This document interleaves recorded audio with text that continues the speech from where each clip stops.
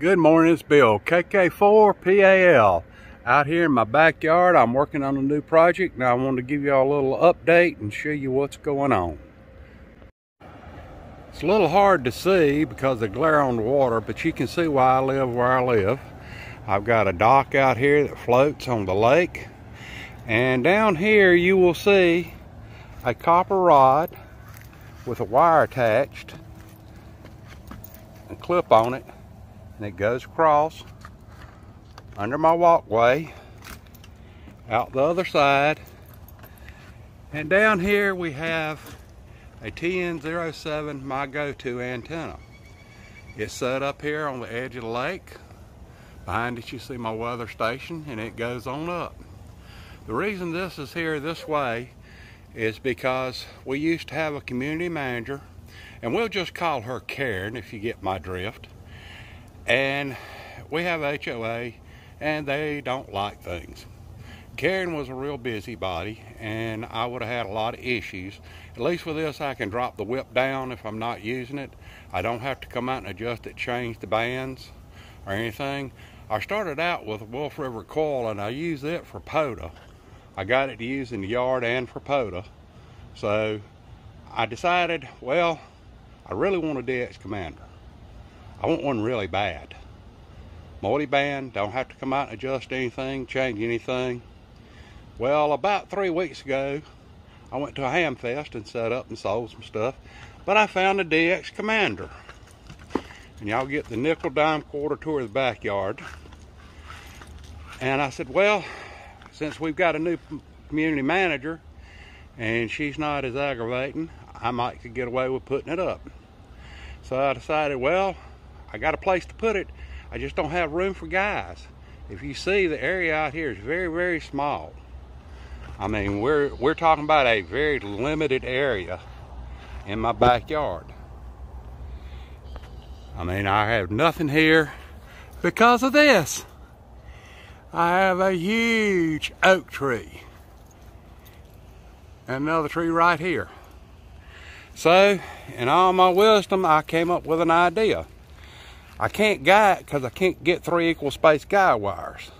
So I came out, I built me an 18 by 18 frame. I took and ran me 4 pieces of 1/2 inch conduit 90s out. I ran an 1.5 inch 90 out to run my coax through. Then I've got an 1.25 inch outside diameter pole here. And then I've got a 2 inch here. What I'm gonna do is I'm fixing to go to the local store and get some concrete. I'm gonna mix it up and pour it in here and smooth it out. The 1.25 inch pipe, when I get through, will be cut off about 10 inches above the concrete pad. I'll set the DX Commander on it. I've took a T and split it, and I'll show you this later, and it's going to come over and 90 down on this other pipe. That is going to act as my guys to hold my DX Commander up. So I'm going to go get this concrete, get it in the ground, let it set up. It only feels like 106 out here at roughly 9 o'clock in the morning. It's a little bit warm, so I want to get this in. Should dry today without a problem, and I should be finishing up in the next couple of days. I've got the DX Commander ready to go. I've cut my elements. I've got my radials made, and I'll show you what I'm going to do with those to keep them off the top of the ground. Yes, this is Florida. That's an orange tree. It's just starting to grow up. But I don't have a lot of room. So basically, I'm going to have to come out to the left, to the right a little bit, and then 90 with the radials, and come out back towards my home with the other 2 bundles of radials.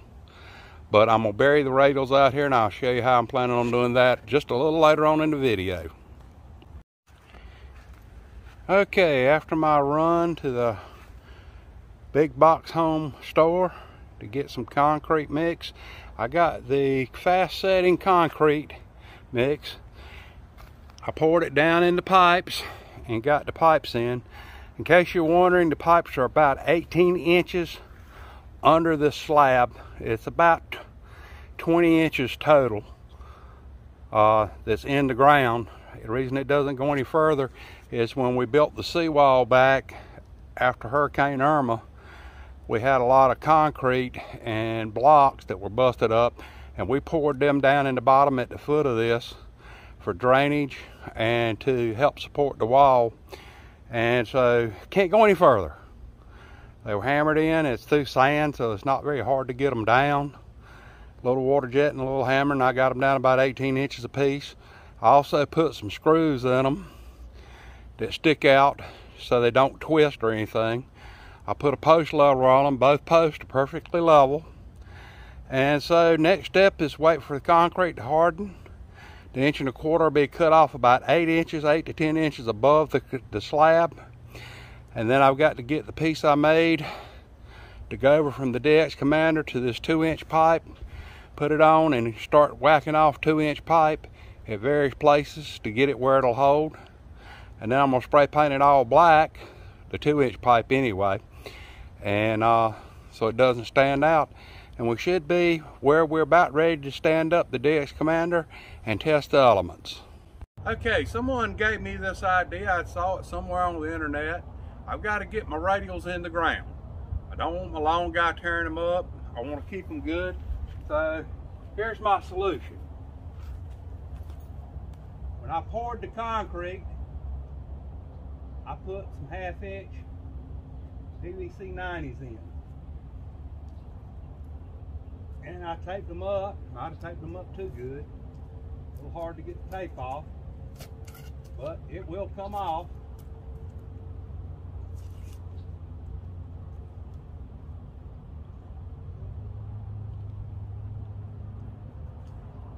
Now I take my bundle of 4 radials and I push them up through this conduit, and it goes over here to the base of my antenna. I've got heat shrink on all the tubing and everything to get it back to this point. I separate one of the radials out from the rest. Found a little piece of tubing, stuck it on top of my Sawzall. And for a change, it's not 1,000,000 degrees down here in Florida this evening. It's actually nice and cool.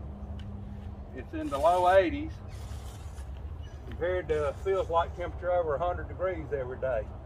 But then I take the jaws off, bring it up on in.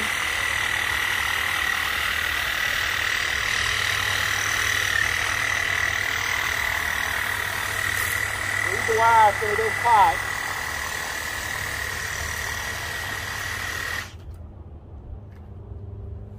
And there's a radial end. That's simple and that easy.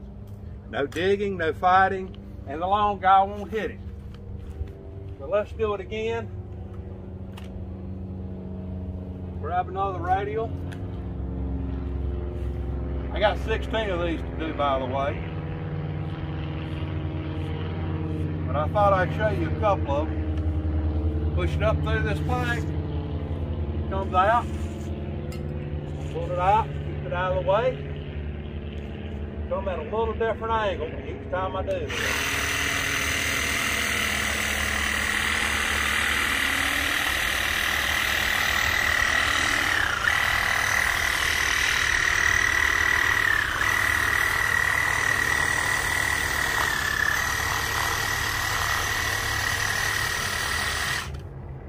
And voila, there's the second radial end off of that bundle. I've got 16 of them all together to do. I've already done one bundle, but decided I wanted to film this. Go. Okay, folks, what I'm doing is I've got 1/2-inch PVC conduit run up through here, and I'm running my radials up through it and over to my radial plate. Then I lay my radials off to the side.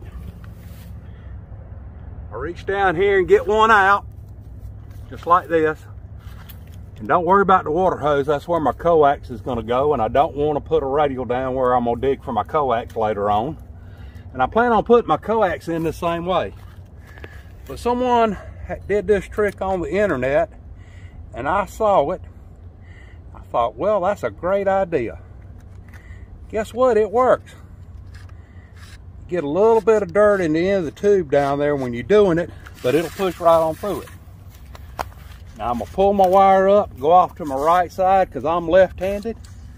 I'm gonna start right here. I'm gonna turn it straight up and down. Feeding the wire in as it goes.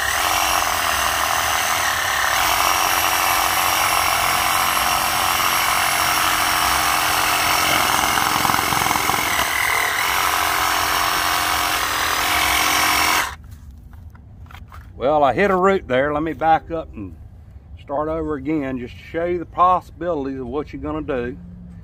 Evidently there's a root or something down there in the ground. So I pulled my wire up a little bit too soon. So we're just going to back it up a little bit.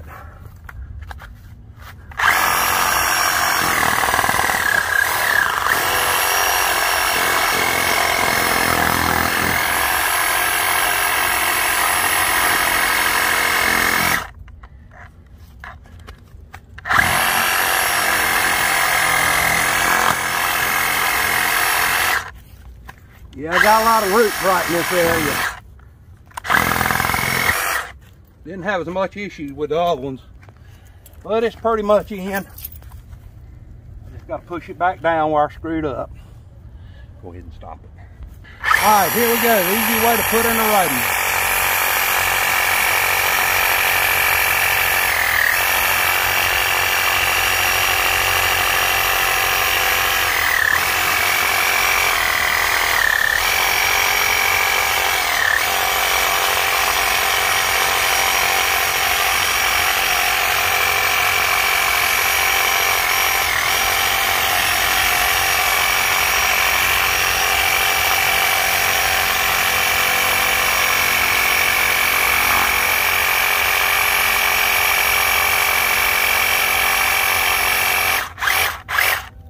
There we go, radial's in.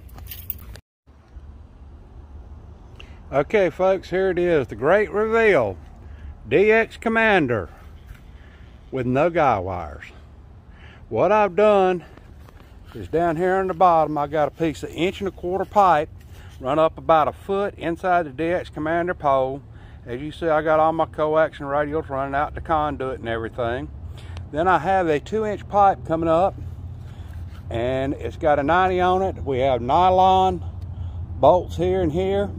Comes out, there's a string here. This hooks to either side of the T. I've split the T, you can see a little crack in it there. I've split it all the way around. I also padded it to keep from scratching up the pole. And there's a nylon bolt and wing nut here, so I can take it loose. When I do, these will fall down on these strings and not fall in the lake because I've already had to fish one out. But there's the DX Commander in all its glory. Up, all my SWRs are great. I have no SWR issues. The little bit that I've got off, the internal tuner on my 7300 will handle it just fine. Let me go around the other side so you can get a better picture of it. And you can see what it actually looks like. I will say this, that's a tall antenna. But this is replacing a My Go-To antenna. As you see, that's an 18 by 18 square concrete that I poured to hold it. Everything's buried, run underground, so I don't have to worry about my long guy tearing it up.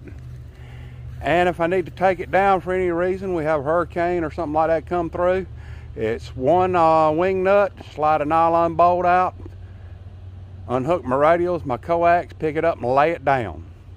And I do have enough room to lay it down, but it's well hidden from the road out front, or pretty well hidden from the road out front, so I don't think it'll be any kind of problems.